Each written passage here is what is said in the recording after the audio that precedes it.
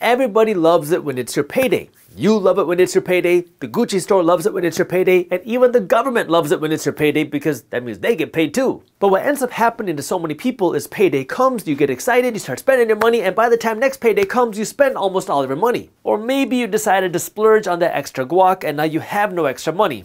Sorry, guaci. That's why in this video, I want to go over 5 things you need to stop doing when you get paid, starting with number 1, when you get paid, stop wearing your money. See, the problem is most people have their priorities in the wrong place. Everybody says that they want to become wealthy, but most people will have no investments and no wealth, but then spend all their money on cars, clothes, and cute restaurants. The average new car payment at the time of me recording this video in America is $716 a month.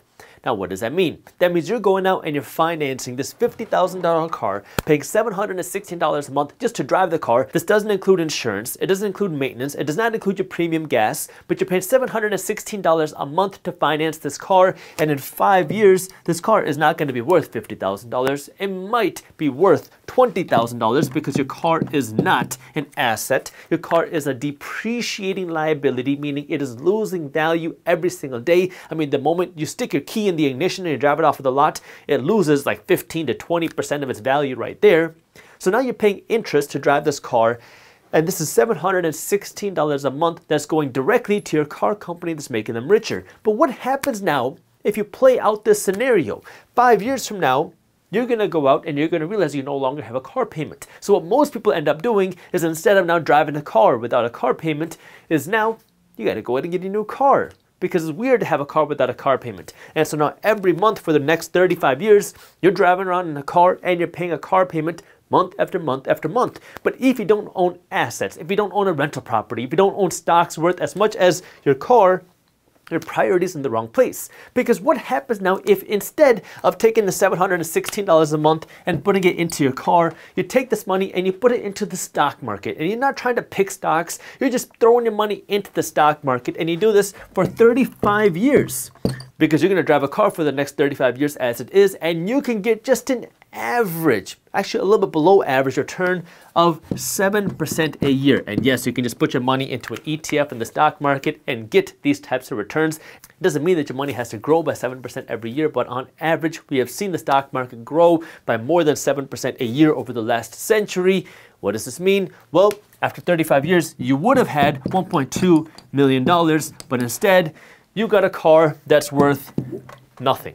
So now you got to decide, would you rather have the $1 million, or would you rather have a car that looks cool but really isn't worth much? That's the first C, cars. The second C are your clothes. Just take a look at the numbers. The CEO of Louis Vuitton, Bernard Arnault, is arguably the richest person in the world. How did he get so rich? Because he's selling you the dream of wanting to be rich, when in reality, he's the one that's actually getting rich when you're going out and you're buying the Louis Vuitton. And then you have the third C, which are the cute restaurants, because nowadays we live in a society where the phone eats first.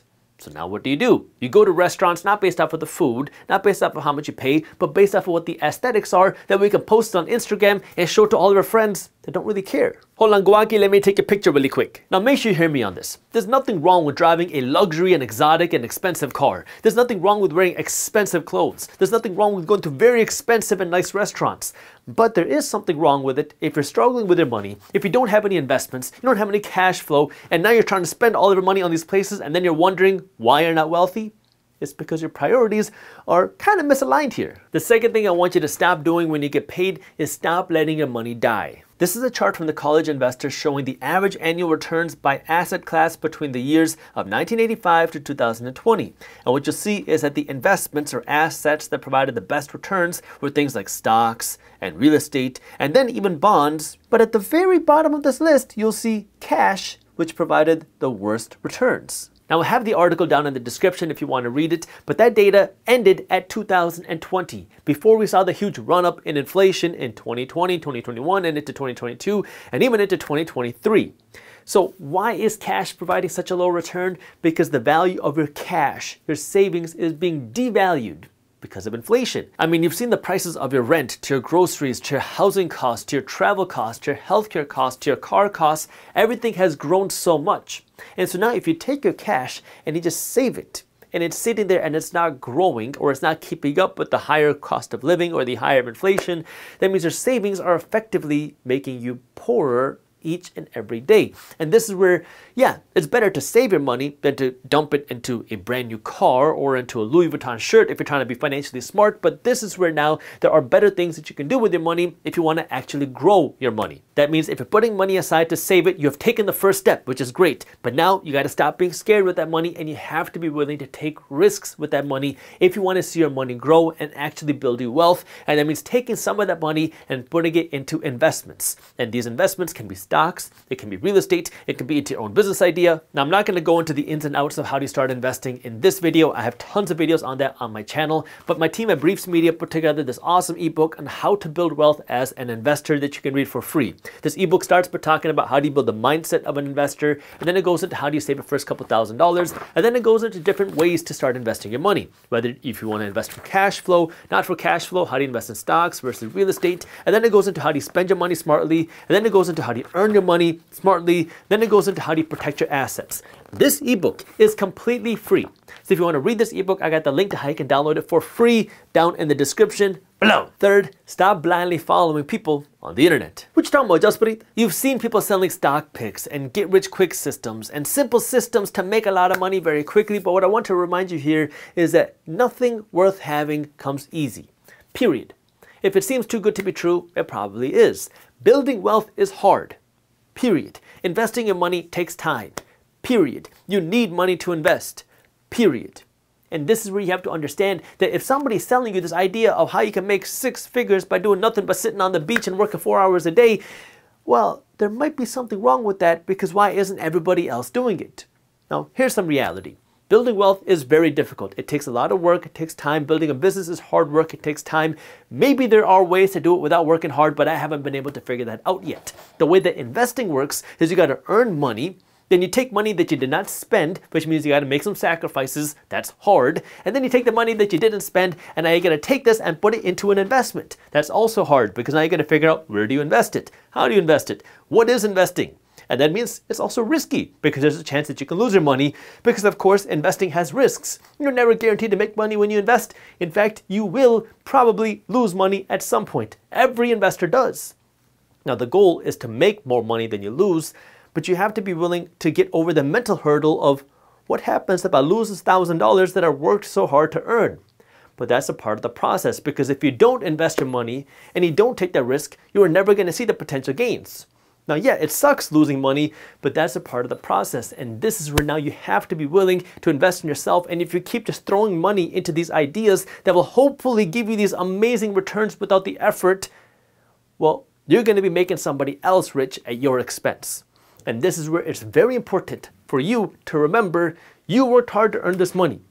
You are going to be the one that works to protect it and grow it the most.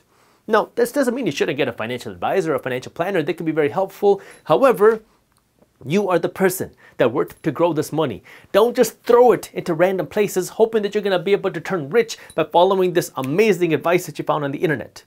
You got to be willing to trust your gut and understand that nothing worth having comes easy. This doesn't mean that all online education is bad. I mean, we have some amazing online education at Briefs Media where we go over things like how do you build wealth, but it's not easy.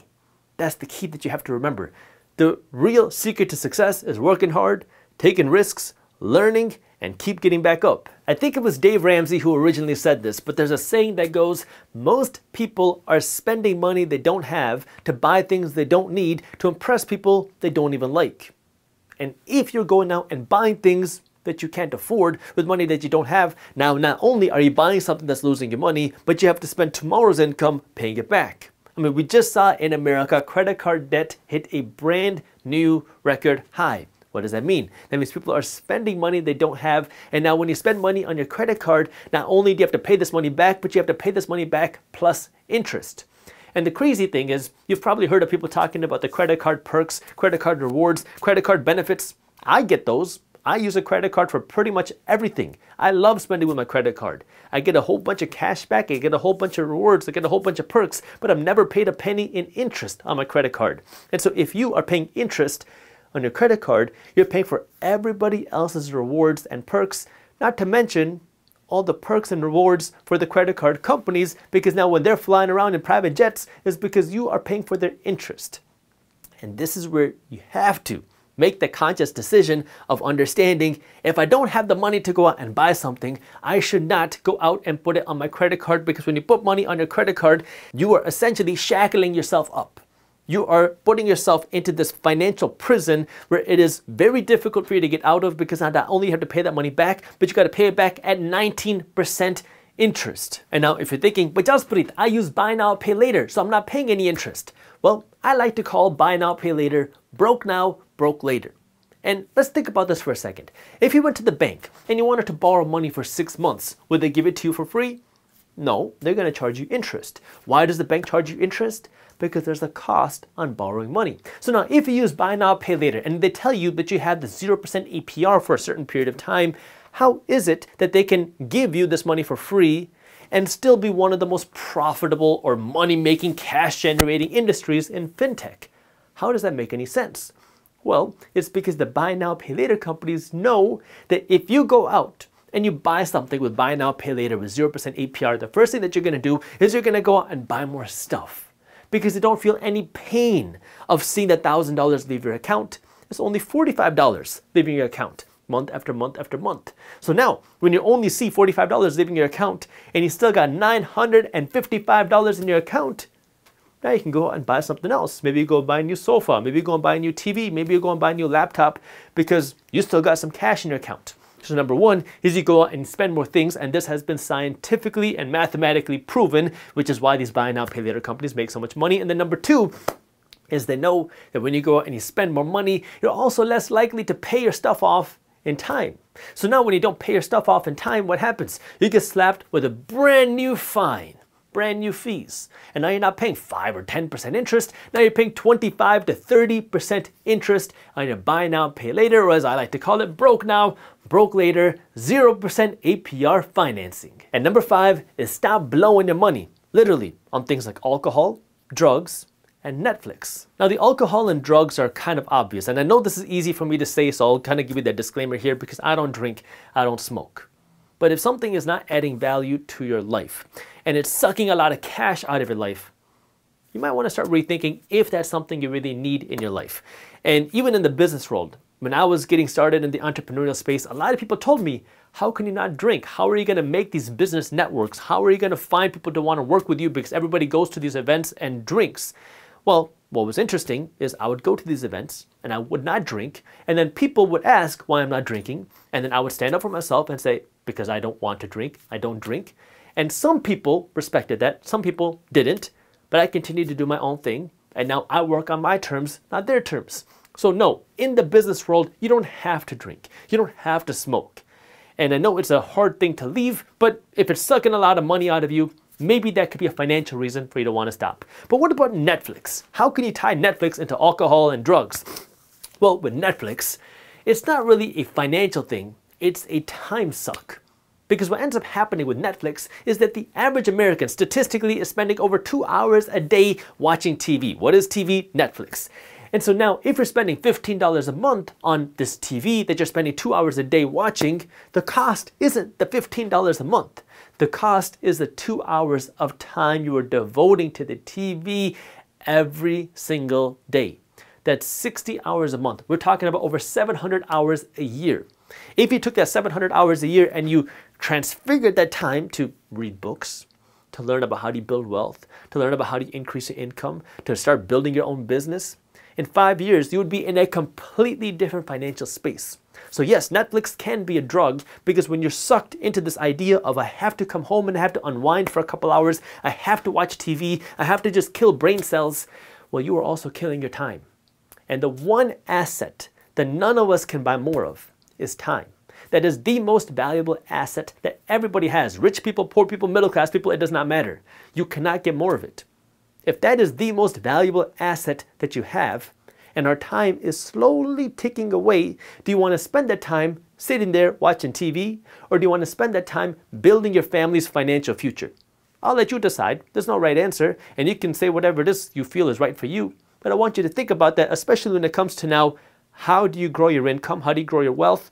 Well, if you have more time to grow your wealth, or you have more time to learn how to grow your wealth, that can completely change your and your family's financial future with just a few years worth of effort and devotion to it. US News put out this article on what they call the 7 best dividend-paying ETFs that you can consider buying. Here are the 7 ETFs that they recommend, and again, investing has risks. Make sure you always do your own due diligence and never blindly follow a random guy on YouTube. Number 1, SCHD, which is paying out 3.6% a year in dividends.